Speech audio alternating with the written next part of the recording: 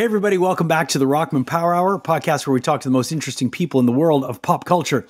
And this week on the show, this guy's a legend. Started out with a band called Slipknot. Then he had a band called Stone Sour. And now he's got a solo career. And he's done a couple of things in between all of that. And we're going to unpack all of it today. Corey Taylor is our guest this week on the Rockman Power Hour.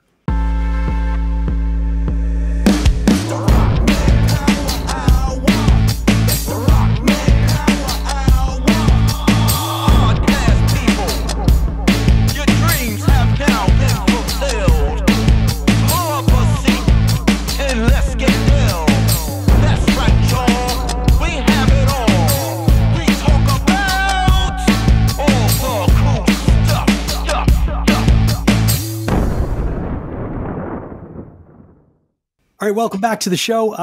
Ryan, my co-host extraordinaire, living in the fridge for the last few weeks, loving it. Oh, yeah. You got all the heartbeat hot sauce in the world behind you. Listen, dude, Corey Taylor, cool as that. Dude, Corey Taylor was one of, we'll discuss in it, but he's pretty much one of the first rock stars I think I've ever had a lengthy conversation with. And just a little background of how the hell that happens.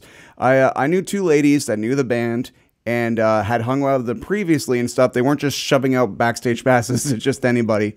Right. So I kind of felt like a high-functioning Forrest Gump of how the fuck I got back there in the first place. But it was just one of those lucky things. And then later on, my friends would embrace them, and shout out to Dave, Mike, and everybody that we used to crowd around a Discman outside of school dance. So when everybody was listening to Love Inc., we were listening to Surfacing, you know. Yeah. Like, you know, I didn't smoke, but so I watched people smoke and I listened to metal music. Today's episode means a great deal to me, and I'm so glad that we do this show. Yeah, me too. And Corey's one of these guys that I've had the pleasure of chatting with him before. He's just a really, really nice guy. He's exactly what you see is what you get. There's no bullshit. There's no airs about him. And he's a fan. He's a fan of music. He's a fan of pop culture. He's a fan of movies.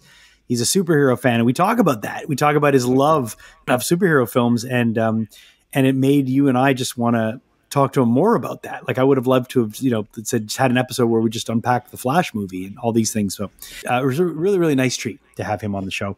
And he was always somebody that I knew one day we would get on the show. And the fact that we have him on this week is really, really a big, big treat. So very excited to have Corey Taylor with us. But you know what I'm excited about too, Ryan? The fact that Heartbeat Hot Sauce is on this journey with us. And if you have not tried Heartbeat Hot Sauce yet, you are missing out. I'm telling you, one of the greatest hot sauces that I've ever tried. And that's the reason why we wanted them involved with our podcast. And we're so happy we were able to partner up. They help to help us keep the lights on. And also they provide us with this great promo code for all of you. And that's one of the things that makes me the happiest is that we're able to share their incredible product with you at a discount. So if you use our promo code Rockman20, that one right there, that'll give you 20% off your entire order, and you can use that code over and over again. So thank you, Heartbeat Hot Sauce.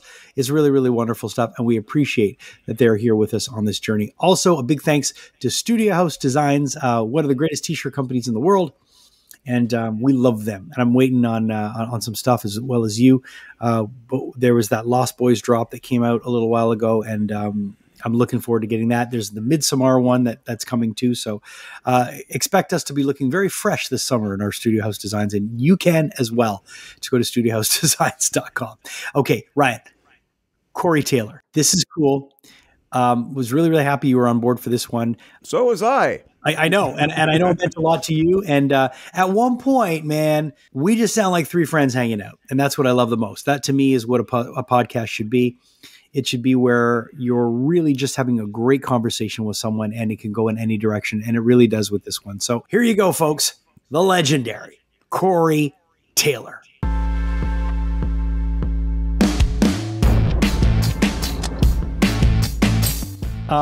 Dude, thank you so much for joining us on the podcast.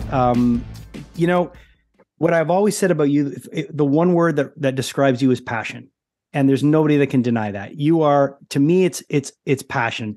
And then if I'd add two more words, it would be work ethic, because you have that in spades. What at this point I mean, you don't have anything to prove. You've said it that you have no fear when it comes to music, none. Right. And that's always been obvious. At this point, it just seems like you're having a lot of fun. Well, I mean, I hope it looks like that, because sometimes it's not. Like, it's, you know how it is. I mean, Yeah. On the other side, there's so much that the fans don't see. They see maybe about 5% of what actually goes into actually making this work, making it happen. I mean, band dynamics. I mean, I was just talking to the guys in Slipknot today about this, man. I mean, we've been doing this together. I mean, I've been in the band for 26 years, and those guys predate me, some of them.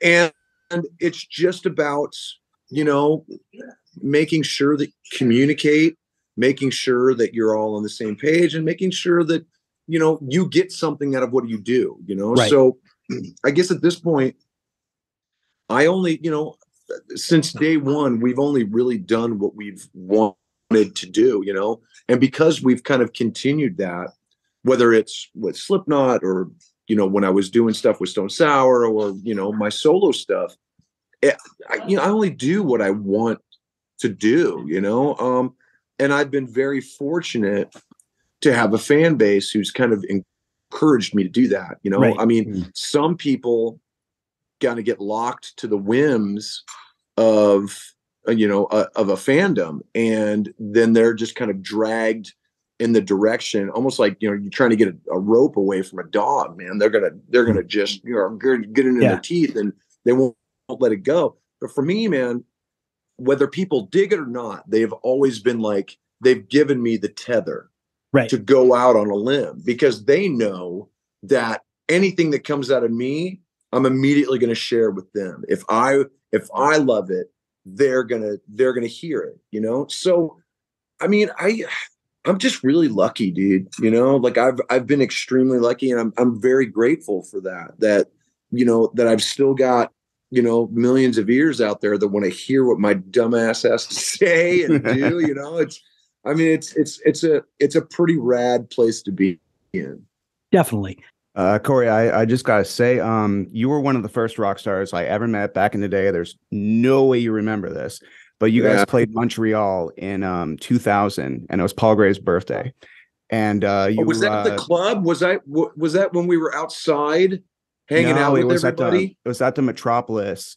Oh, well, you guys are always great. That was that round place. Yeah. Right. Okay. And there was this. You guys played Music Plus earlier that day, and these two friends of mine, they had met you guys previously, and they, they're like, "Oh, we're going to see this band called Slipknot." I'm like, "What's that?" They show me a poster, and then the next day, the night before you play Montreal, you're on Conan O'Brien, and you come out, and you're just this circus act of violence, and it was something really to take in. And then the next day, I'm like watching you guys in front of me, and I'm just watching you guys massacre not only the audience but each other on stage.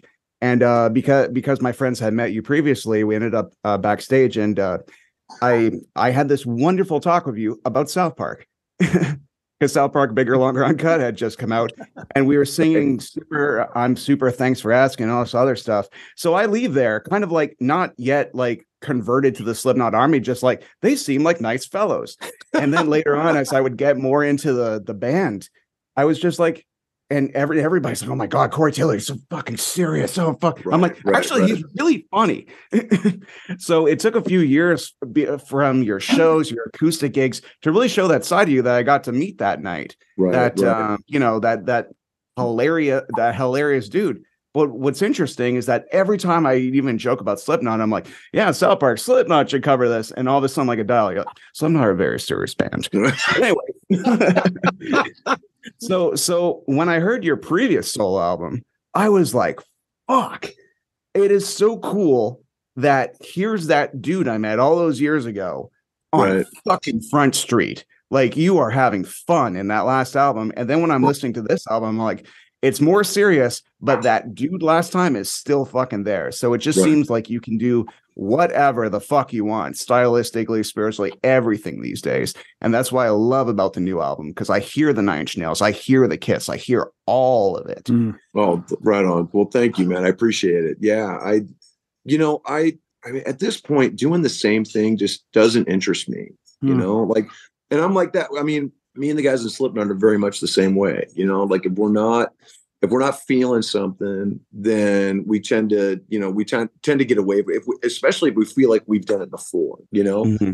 And with my first solo album, even though these were a collection of old songs, like stuff that I've just kind of been haunting my closet for God knows how long, it was still a side of me that maybe not a lot of people had ever really heard before, and I was just, it was just time for me to kind of dust that stuff off and put it out there, and then heading into this one, the great thing that kind of fueled this album was going out and touring on that first album and seeing how everything kind of sat together with like everything that I was doing. Cause I was doing Stone Sour songs. I was doing Slipknot songs, doing covers, we would do like acoustic stuff, and everything fit so well together, even in context with how out there that first album was. It encouraged me to go, okay, I can dial this in. Yeah. And I can really kind of focus this and go somewhere creatively that maybe I hadn't even expected this to go. Yeah, because the first album was like such a fluke, dude. I was like, if I get to make one, that's it. That's cool. I've done it. These songs have gotten a chance to be out there. People have heard them. Okay, now what's next for me? So the fact that I got a chance to do CMF2 and really be able to kind of fashion it into something that now has legs and has a direction, it's rad, man. I mean, you mentioned, Kiss and Nine Inch Nails. There's stuff on there. There's some Pennywise vibes on this thing. Yeah. There Big are, but at the same time, there are hints of Slipknot. There are hints of Stone Sour. There's, my wife has been on me to do a proper dark acoustic song forever, So that's where Sorry Me came from, was really just going, okay, all right, you if that's what you want, I mean, be careful what you wish for, So it's one of those things where the challenge is still there, but at the same time, it's stuff that just naturally comes out of me. The challenge was really just trying to figure out how to kind of get it all pointed in one direction, heading towards the same thing, even though it was just so many points, like kind of all over. Like, yeah, exactly. Yeah. And I think what's great about this is that, I have I got to listen to the record a few times, and I got to really, really like focus on some of the songs. But the thing that struck me right away was the way it starts. You get a song like The Box, and all I want is that to continue. I know. Because it's just it's like, why is this only 2 fucking minutes? And then of course, it goes into something that is expected of you, but that is just so, and I'm like, why? Like, give me more of that. But in a way it's smart, because it shows people it's a flex in a way, because it's like, I can do whatever the fuck I want to do. And I'm going to give you a little bit of this, and I think it's brilliant in a way to start off with that, because it just sets a tone. It almost reminded me of like the way like a Pink Floyd record would start, like, when you hear when you hear Animals, you wouldn't care, and it just starts and then it goes somewhere else. So it has that kind of vibe, You mentioned Animals, and nobody talks about that album. It's one of my favorites. It's my favorite Pink Floyd record. Even as pregnant as some of those songs feel sometimes, man, it just takes you someplace. So I definitely appreciate that. That's the Pink Floyd record for me, dude. 100%. That and The Wall, actually, like those two albums are really the ones that, like, to me, every time I go back to Floyd, those are the 2 albums that I go to. Especially because of the venom that comes out in some of those songs on Animals. Roger's pissed, very. And I mean, Roger Waters pissed is a whole other level of pissed, because he's such a pricky kind of dude anyway, that you're just like, this is going to turn into violence here very quickly, I mean, the thing about The Box, and I agree. I mean, I could have leaned into that and riffed with that for an hour, because I mean, I literally wrote that the first day I bought a mandolin. That's how easy that stuff is for me. I immediately just wrote that piece, and I was just like, well, okay, well, there's the beginning of the album, But, and I tell this to my wife all the time, man, it's like that stuff especially is so easy for me that I tend not to go down too many like wormholes with it, because I can dude, I can write that shit forever, you And know? you know, and yeah, I listened to Breath of Fresh Smoke, and it's so uncharacteristically not you, but in my mind, I'm thinking, you know, when this guy gets too old right, to do what he does with Slipknot, he'll be able to go in the studio and write with younger people. Like right. it just made me real. You're going to be around music for a long time because you do have that. If you are willing to share Hope that, so. if you're willing to Yeah, share that with other people, you could definitely write with people. You could go into a room and write with younger artists that are looking for music because, like you said, it comes easily to you. right, right. And honestly, the only thing that really interests me anymore is songwriting. You know, Sure. like I love, and I don't mean that from, because when people talk about like singer songwriters, they naturally go to Dylan or Springsteen or something like that. But there's such a difference. I kind of do it across the gambit. You know, Yeah. like I try to run, like, just to kind of run the table when it comes to, like, when it comes to me being a singer songwriter. It is stuff like, you know, post-traumatic blues. It is stuff like Beyond. It is Sure. stuff like Sorry Me. So it kind of fans the flames and leans into everything, because that to me is the challenge, is being able to take that singer-songwriter mentality and apply it to all of these different styles of music. I mean, Breath of Fresh Smoke, dude, that song is almost 20 years old. That's a Wow. very old song for me. And it's one of the ones that I almost put on the first album. And I said, you know what? I'm going to hold on to this. It's the same with Beyond. Right. Beyond was in a couple of different forms, has been around for a minute, for me anyway. Mm-hmm. And I hadn't focused it yet because I hadn't really had the time, because I was so busy writing all these other songs. So when the time came to kind of really focus on it, I kind of shredded it to the sticks. Yeah. And kind of built it up again, you know? So, you know, that's the stuff that I, you know, when I'm physically unable to do a lot of the crazy stuff that I do, you know, I would love to write with other, you know, other acts, other bands, other artists, because to me, I still get pleasure from it. I still get the love for it. And that's the only reason why I do it, is the love for it, man. I gotta say, Corey, you're always surprising me. You like a young Chris Jericho are very good at many different things. And I've seen you kill it as an actor. I've seen you, move thousands of people with your voice. But dude, until today, when I saw the video for Beyond, I did not know you could shred. So Yeah. when did you start playing the solos, man? You know, a lot of the demos that I've done over the years, I've done solos for, you know, and honestly, and here's an interesting little tidbit. When I first started Stone Sour back in 92, it was really out of necessity that I was not only playing guitar the entire time, but I was also playing lead. Mm-hmm. And at the time, the kind of configuration that we had, Sean Economaki was playing rhythm guitar. We had a totally different bass player, and Joel, our original drummer, was the one that I had started the band with. So when we would write songs together, it was me and Joel, right, like jamming together, you know, and I would just naturally go into a solo bit.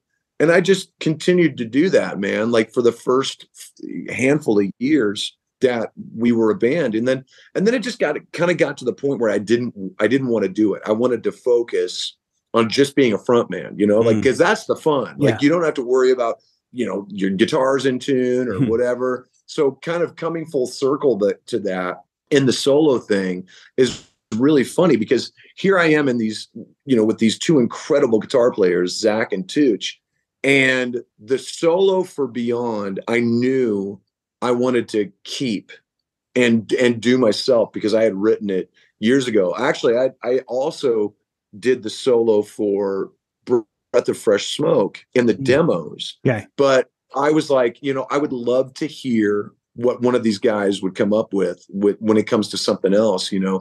And that's, you know, so I had Zach do it, and Zach took it in this really beautiful, almost like Allman Brothers vibe, dude. Like, it's so killer. Like, whereas my original solo for that was very Irish. Like, I went in like I had this whole thing. Like, if you listen to it, you'd go, yeah, that makes sense. It's got red hair. Like, there it is. You know? So it's got red hair. I never heard that. I took it, you know, and giving it to Zach, he really leaned into the more country tones that lend itself to that song. And I just, he did such a beautiful job with it. I was like, that was 100% the right move. But with Beyond, there's such a melody that kind of comes with that solo that I was like, you know what, that's the one I'm going to keep for myself. And, everybody else can do whatever they want with like the other songs, but that's the one I'm going to really, kind of do myself, because I can just hear it. It's such an earworm, man, Yeah. And all the solos I write have hooks like that. They just have to be like that. Yeah. And I think a good solo has to have a hook, Right. Every good solo has a hook. It's no secret that you're a big fan of pop culture.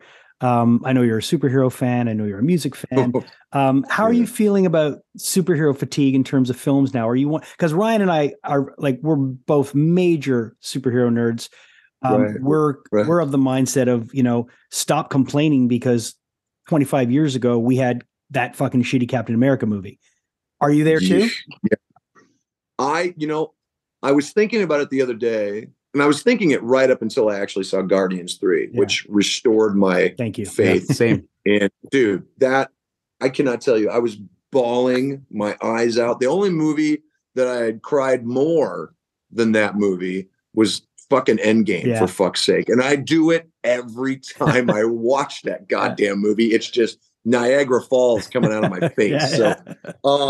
With Guardians 3, I walked into it, and maybe it's because I had been kind of set up to really enjoy it because of those movies. Right. I think that for some of these movies, they've taken away what we enjoyed about them for the most part. I'm not saying there's fatigue. I'm saying that instead of kind of leaning into the characters, they're leaning in more to the directors. Yeah. And that in itself is taking away from where some of the stories in the movies could go, I know exactly what you're talking about. Yeah. I feel like Eternals could have been great if it was 30 minutes shorter. Yeah. I think Ant-Man, I think Quantumania could have been all right had they not spent the whole fucking time in green screen land. I mean, you don't even get to see Scott Lang's crew. Yeah. And that was one of the best parts about those fucking Ant-Man movies, so I have issues with some of this stuff, but there are outliers. Obviously, I liked what they did with Wakanda Forever. Considering the circumstances, that was as good as it was going to get. Yeah. And I love the way that they've introduced Namor, and that can definitely play a role in what happens with Fantastic Four when that time comes. Yeah. I feel like now with Guardians 3, I think Marvel has seen that there is a beautiful compromise that happens when you do have the right director, but the director has the proper respect for the, for the property, because James Gunn is one of the best in the business, and what he did with those characters and with that story has not been touched. There's a reason that the fucking DC just went, take it all. We want you to fix this shit. Corey, I cannot express how fucking good the Flash is. Yeah, so that's what I was going to say. Dude, so don't. I'm not going to tell you anything. I'm jealous as shit. Listen, that you guys got to see it. I got to see it last Sunday, and I got to see it in Toronto at a fan screening with Andy and Barbara Machete. Shit! And okay, let me tell you something, dude. My bar has been set so low for the rest of this movie, the rest of the movies that are riding out their contract, if you will, that I went in there like, this is going to fucking suck. And it was one of the best superhero movies I've seen. So I can't wait for you to see it, because you're going to love it. I'm going to lose my fucking mind. I might actually take my Twitter back and be like, you got to fucking go. There's a quote from Duff McKagan. Of course, Duff McKagan doesn't need any introduction. I saw Corey, well, not a quote, but just a comment. I saw Corey Who's that guy? I saw Corey command an audience like a young Bruce Springsteen, acoustic guitar around his neck, and truth telling through songs as his means of communication. It was truly inspiring. When you read that, when that was submitted for this letter that's included with the record, how'd you feel? Were you a little like verklempt? Yeah. Are you kidding me? There are not a lot of people in this business that I have more respect for than Duff McKagan. Not only is he one of my good friends, but he's, I mean, in terms of just people who have not only seen it all, but they've been through hell and come back to live to tell about it, man. He's, when you grow up watching somebody going, fuck, he's one of the coolest dudes in the world. And then all of a sudden his number's in your phone. I mean, it does things. Yeah, it does. It does. Yeah. It does things to your brain, So, when he said that, when he wrote it, man, like that meant so much to me. Cause I mean, I have not always been the easiest person to like in this business. Let's put it that way. Cause I'm very free with my opinion. Putting it nicely. I tend not to hold back. I'm not a dick, but I think you're honest. Definitely you're honest. I'm not kissing anybody's ass, man. I don't have to, like at this point, when it comes to music, I take this very seriously. And if something feels half-assed or below average, I'm going to fucking say something. So when I have somebody like that saying what he does, I mean, I try not to let the ego balloon get a little too big. I try to pop it with as many needles as I can, but at the same time, I mean, that's a huge thing to live up to. And if I was, I'd be lying if I didn't say that that's kind of where my vision lies with what I want to do as a solo artist, man, is a hint of Springsteen, hints of Ozzy, a lot of fucking, a lot of Alice in Chains and vibes like that. Yeah. I mean, I'm basically just trying to put my spin on everything that I've ever loved and doing it for an audience, so it's rad to kind of feel, not only to feel the appreciation, but to feel it from somebody like him, man, who, he's been all over the world. He's in one of the biggest bands of all time. And he's just one of the best in the business. So yeah, it's a mind fuck. Corey, I've read a few of your books, and my favorite one is the one with like 50 words in the title about paranormal, like what I learned about the afterlife. Oh yeah, a funny thing happened on the way to heaven. Yeah. And one of the most compelling parts in the book, besides your hobby of ghost hunting, is the time you almost met Trent Reznor. Yeah, and you kind of inspired me in a way to fight through the fear of meeting some people I really idolize. Could you just tell our audience exactly what happened there during the recording of Iowa? Oh, dude, it was volume 3. Okay, sorry, my bad. Yeah.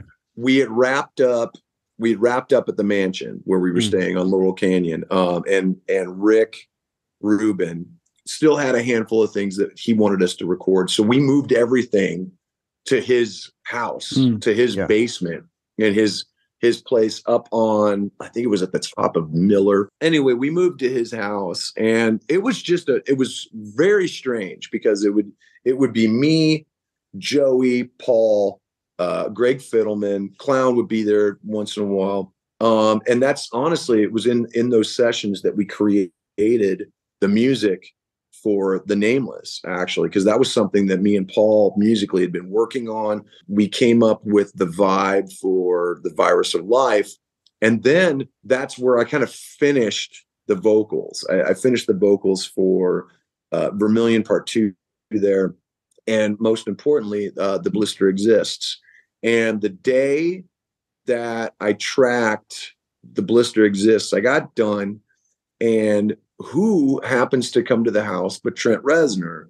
And I freaked out. I was like, because I'd never met him yet, Right. So, and he's one of my biggest musical heroes ever. I mean, I'd be hard pressed to say who would be a bigger influence on me, Trent or Prince, to be honest, when it comes to like just a pure love for music, the output of music that he puts out there. So when I hear his name, I go, nope, I got to go out. And there was a side door. There was a side door to the studio that came out this tiny little lawn on the hill that his house kind of sits on. And that's where you went to smoke. And at the time I was still smoking. So I was like, okay, I'll be, just let me know when he's gone, So I go out and I'm smoking my ass off. And I smoked about 2 cigarettes to the point where I was just, I can meet him. I can meet him. This is fine, So, and I go back in. He's already gone. We come in, and it was crazy and I look over, and Joey and Paul and Fiddleman are all grinning. They're all just smiling. And I'm like, what? And it's like, well, we just played The Blister Exists for Trent Reznor. And he was so fucked up over it that he said, I got to go home and take a nap. And he left. And I was just like, you missed that. I was like, come on, how do I miss that?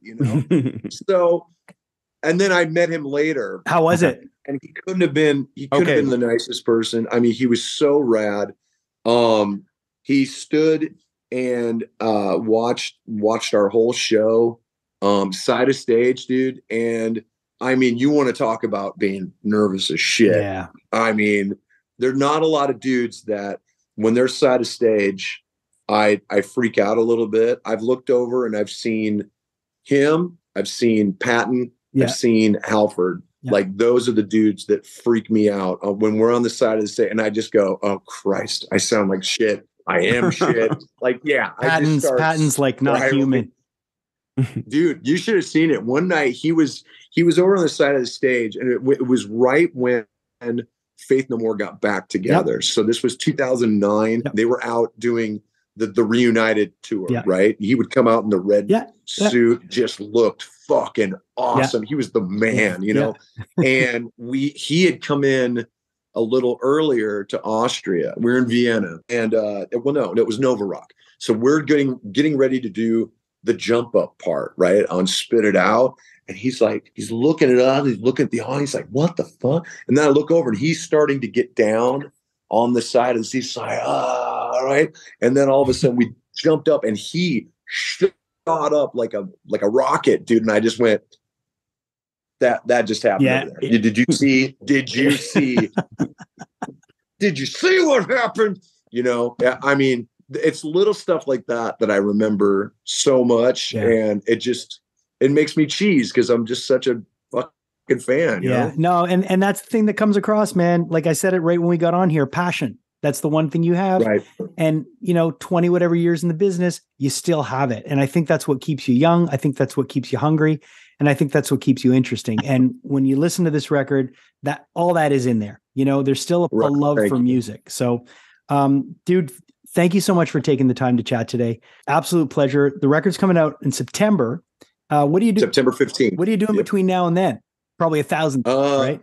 God, what am I not doing, for Christ's sakes? I'm going over to Europe with Slipknot for some shows. Kind of running. We did the back half of the festivals last year. We're doing the front half this year. It'll be our 5th time headlining Download, dude, which is crazy. Yeah, that fucks with my head in a lot of different ways. We're doing that, and then we have a couple of U.S. shows that we're doing. Then in there, I'm gonna be a dad, have some vacation time, and really try to hang out with my family and stuff. We're taking the family to Hawaii for the first time, which is going to be really cool. Yeah. Nice. And then in the end of August is when we go out with the CMFT band. So we're going to go out for about 6 weeks, and then the album will drop right in the middle of that. So big to do going on. They're already looking at booking us for some stuff over in Europe and the UK for CMFT. So yeah, busy as always. I guess I'm just a psycho. I just love to do this shit, I appreciate you taking the time to chat today. Thank you for doing the podcast, and continued success, man, and just keep killing it out there. So thank you, man. Thanks for having me. I appreciate it. Nice to meet you again, man. All right, you too, man. Corey Taylor, a jack of all trades and a master of fun. I love his books. They're so funny. In fact, instead of writing a linear story, he wrote like the 7 deadly sins, an example of sins and stuff. And there's this one chapter where he's at a party and he's like, and I heard the audiobook and it's great because his voice is really deep. And he's like, yeah, chapter 9. This is what I call the incident. And he was at a party and he just had sex, and like his friends busting in the door, and he decided to go and try to jump on top of them, kind of like a crowd surf, and he ended up hitting his face on the electric fan. Oh. And imagine to hit him 6 times in a row in a millisecond, and his face was completely exploded. His books are amazing. He has a book called "You're Making Me Hate You." Yeah. We recorded this a few weeks ago. I'm actually curious to see what he thought of The Flash, because we were really all excited about it. I still am excited about The Flash. Me too. But no, Corey, what's crazy about Corey too is that I don't know if we shared much about this, but when I first moved to California, there was a guy who was really interested in managing our band. His name was Steve Richards. He worked at Epic Records, which is a division of Sony. He was an A&R guy at Epic. He got wind of our album and our EP that we had moved there with, and wanted to see us. So I remember we went to go to his office at Sony in Santa Monica. And we went into the Sony building, and we went into his office, and I'm not fucking kidding you. It was out of a movie. The guy was up on his desk, jumping up and down on his desk, listening to Pushing Me. And he was like, "You guys are the shit. I'm going to fucking sign you. You guys are the shit." I was like, wow, thanks, And he had this really weird thing going on because he worked at Epic, but he managed this band called Slipknot. And they were about to be on Ozfest that summer, 99. And he goes, "I managed this band called Slipknot." He goes, "They're on Roadrunner Records." He goes, "I got them signed to Roadrunner Records." He goes, and I know I work at Sony, but I signed them to Roadrunner because they gave him a better deal, and he was managing them.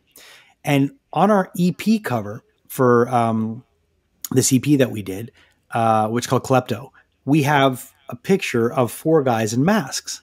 And it's this festival that happened in Italy called the Festival of Lights. I'm not too sure what it was, but it was a festival where people would wear masks, and the masks kind of looked like, I want to take that off, but I couldn't get it off. But like, kind of like those V for Vendetta masks, like just very plain white masks.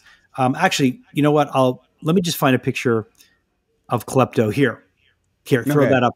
Throw that up on screen. So you see that picture? See how we have the 4 years? So that wasn't us. That was just a stock photo that we found, and we wanted to make that the cover.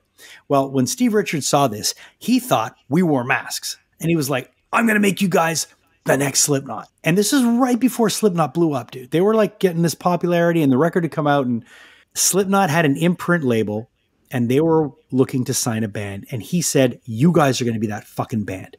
We had a falling out. We ended up going with another manager. He fucking hated us.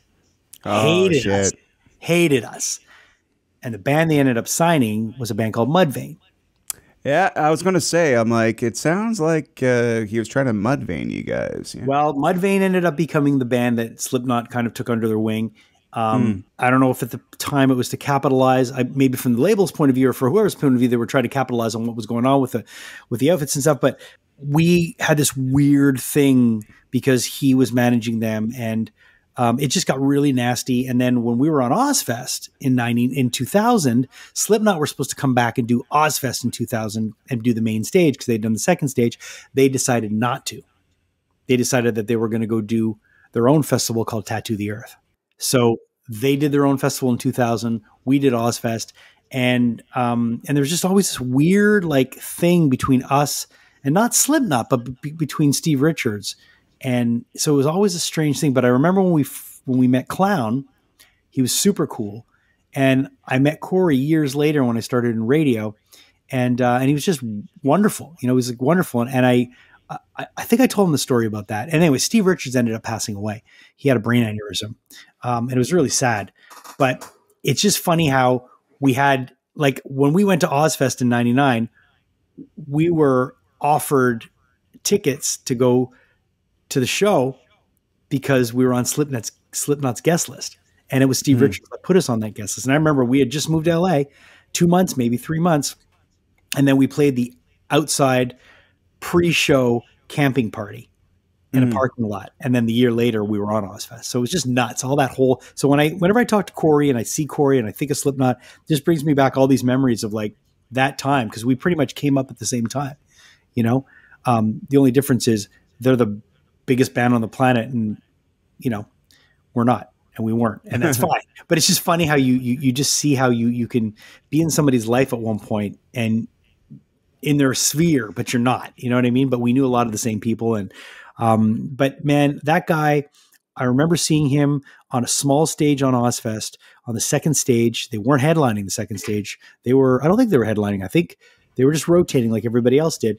And they were just unfucking stoppable, dude. And there was not too many bells and whistles. It was just, you know, cloth red jumpsuits and masks and them and just fucking carnage and loud. And it was just crazy. And then as they progressed and every tour got bigger, their masks got cooler, their costumes got cooler. And now when a Slipknot tour goes out, I mean, I can't imagine how many buses and how many trucks, and, you know, it's just, it's mayhem. But man, the hard workers, you know. And when he finally unmasked himself, and I remember the first solo thing people heard was from the Spider-Man movie. He did a song. I think it was one of the first things that he did was that look. It was definitely Bother. It was definitely Bother, the music video for Bother, and that's the first time you see him without his makeup on. And it's kind of a Corey Taylor song / it is a Stone Sour song because that was his band before Slipknot. Yeah, and it was interesting to see him again, but I'm just like, I didn't recognize him because he wasn't smiling. Because I'm telling you, in person back then, he was such, to contrast the stage persona, was just such a friendly, nice dude. Yeah. So, yeah. Clown scared the shit out of me. I don't think I said hi to Clown once that night. Said hi to everybody. I got everybody to autograph a ticket, including people that weren't even in the bands because I didn't know who the fuck anybody was. Yeah. Love it. You know, it's rest in peace, Paul Gray, because it was Paul Gray's birthday back then, and he's the last person we talked to before we ended up leaving that night, and he was just there drinking a big bottle of Jack Daniels. He was a tall guy, a very friendly guy, very nice guy, and him, Craig, I think Craig just quit the band or something. Yeah. It was a really special experience and kind of like set a precedent of how to treat people for the rest of my musical career. I'm like, well, if the big boys are going to treat you this well, I want to get to a position where I could treat somebody that well too. I never fucking did, but you know. But still, I mean, they're very, very down to earth guys, and I remember many times seeing Paul backstage at shows that we were on tour, and Paul would show up, and he was always a really nice guy. So yeah, it's cool. It's super cool. It's super cool that we had him on, and I'm really, really glad that people got to hear this conversation. So yeah, man, awesome. We've got a lot of stuff coming your way. We want to let you know that we really, really appreciate all the feedback. We appreciate all of you subscribing. We appreciate you guys getting involved with all our giveaways as well. And we're going to have a lot more of them coming on the show. And just stay engaged with us. You can find Ryan and I on social media easily. You can find the page over on Instagram. And we appreciate all of you for being on this journey with us. Also, a big thanks to Studio House Designs for being with us and providing us with these great shirts. And of course, Heartbeat Hot Sauce. If it wasn't for Heartbeat Hot Sauce, we would not be alive, because they really are the heartbeat of the Rockman Power Hour. A big thanks to my co-host Ryan Stick, to our producer Julia Kajerski, to Corey Taylor for joining us today on the show, which was really, really fun. And thanks to all of you. We really, really appreciate you. And until next time, we'll see you on the Rockman Power Hour.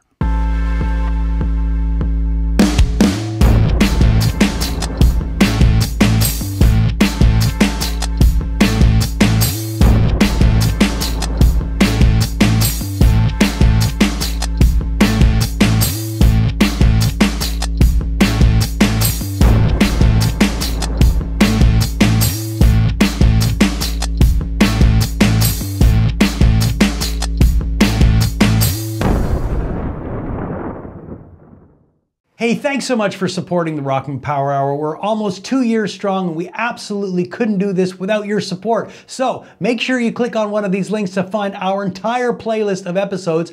And if you haven't subscribed yet, right over there, hit it, and you won't miss anything.